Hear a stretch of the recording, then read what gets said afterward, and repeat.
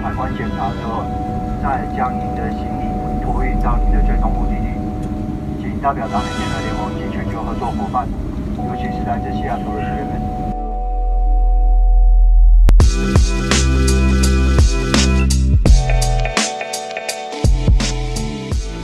What's up everyone? In this video, we'll be going back to 2016 when my wife and I took a 4-day adventure in Beijing. Now, 4 days may not seem like a lot of time, but with some planning and taking advantage of some good deals, I was able to put together a pretty solid trip. Before going on a trip to China, there are 3 things I'd like to point out. Number 1 is taking care of any passport or visa requirements. And that involves a $140 application fee and actually handing your application in person to a Chinese embassy. If you're not living near a Chinese embassy, you'll have to use some sort of visa service. Living here in Seattle, we used a visa service. It took care of pretty much everything for us. Guided us through the process, and it costs around $250 per person. Number 2, be aware that China has a lot of censorship on the internet. There are a lot of sites that you may use on a regular basis, like Facebook, Twitter. You wouldn't be able to watch this video in China. If you were depending on using these sites to communicate, you might want to find an alternative option. Number 3, a good amount of merchants will take credit card, but a lot of merchants say they prefer cash or just accept cash payment. A few examples of these were in some of the restaurants walking around the neighborhoods was cash only. Some of the hutong shops that we shopped for souvenirs took cash only. And the most important one are the taxis. You don't want to upset your taxi driver. They prefer cash. Cash is king to them.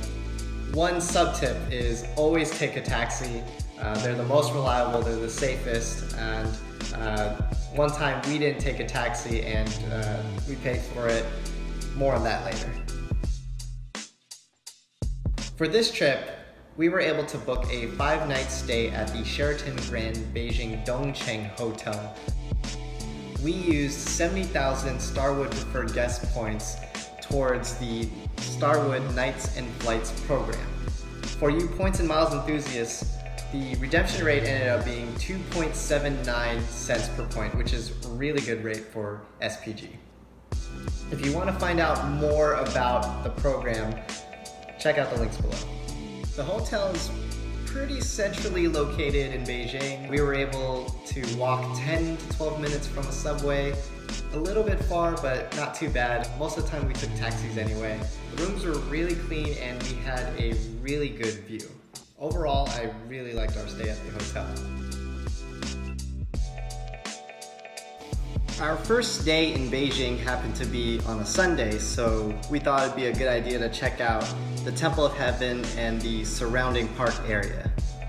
On Sunday morning, this area is very lively. There's a ton of people hanging out, chatting with each other. We came across this outdoor exercise area and it was just jam-packed with people doing their own workout routines.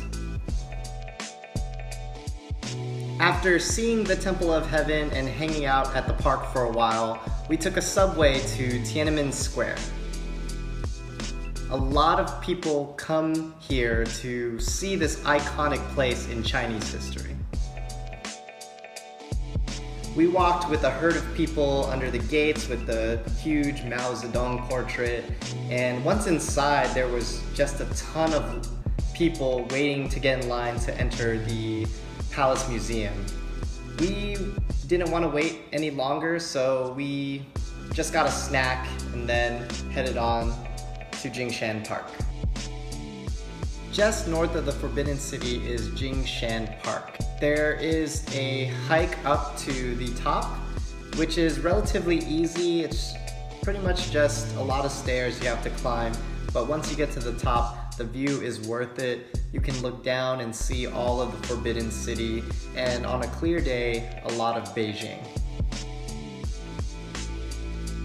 After a full day of sightseeing, we worked up quite an appetite. Our hotel concierge recommended we try the Peking duck at Dadong restaurant. When we got there, we ordered the duck and a couple of side dishes, and they brought out the duck and served it to us tableside. It was really juicy.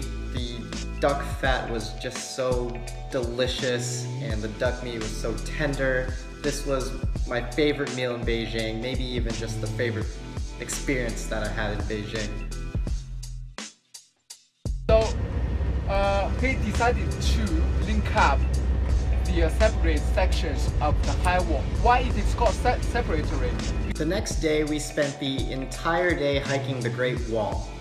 At the entrance, our tour guide Miko explained a bit of the history of the Great Wall, and along the way would go into detail about the different sections we would encounter. We hiked the Jinshanling part of the Great Wall.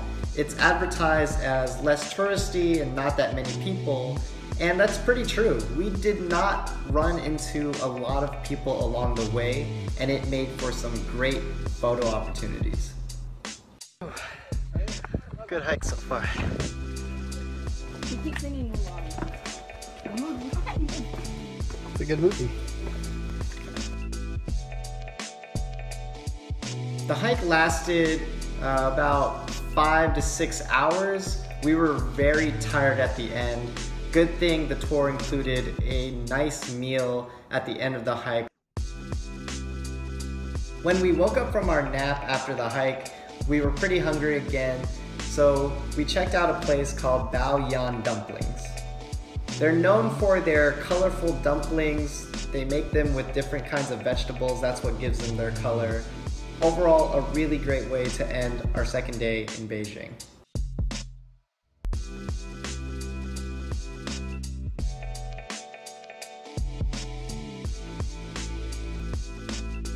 Our third day in Beijing started off at the Olympic Village, which was pretty much a ghost town. There are a lot of structures to see, like the Bird's Nest Stadium and the Water Cube, but other than that, there's not much else to do. I do recommend you try the tasty yogurt treats at the vendors though. Wangfu Jing Street is a popular shopping area in Beijing. You'll find a lot of modern stores that you can find almost anywhere in the world. We went there for people watching and taking a look at some interesting treats.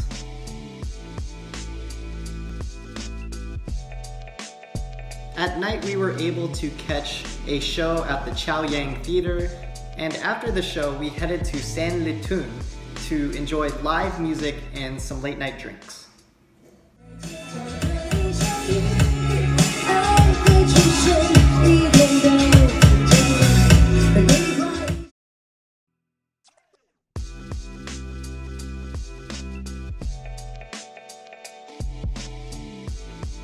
Our last day in Beijing, we took a cooking class from an organization called The Hutong.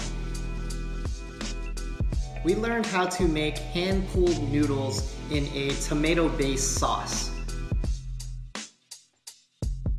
I was not that successful at pulling the noodles, but hey, at least I tried.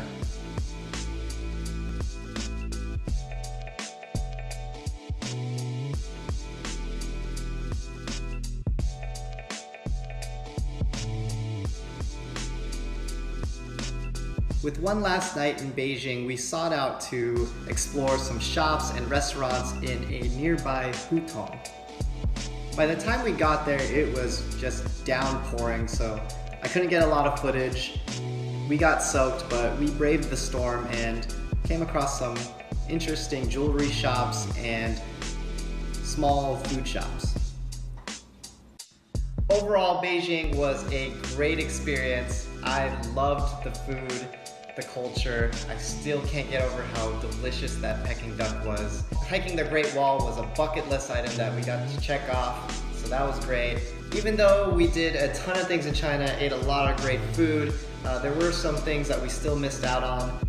We were just pretty tired after all the things we did. pretty traumatized after almost getting beat up by a tricycle driver.